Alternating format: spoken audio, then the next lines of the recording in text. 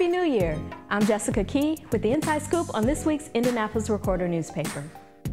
For the first edition of the year, the Recorder takes a look back at all the historic, tumultuous, and exciting events that took place in 2012.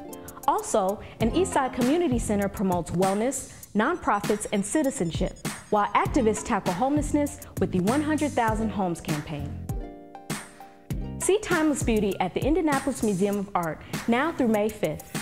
The new exhibit refers to something that is not restricted to a particular time period or age. It also describes things that are enduring and unaffected by time. Timeless also uses prints to describe female beauty from the 18th century to modern times.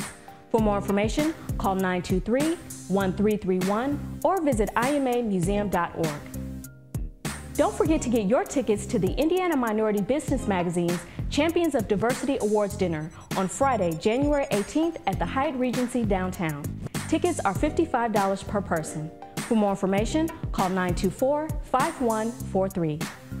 Be sure to get your copy of this week's Recorder and check us out on the web at indianapolisrecorder.com. While you're online, follow us on Twitter. See you next week.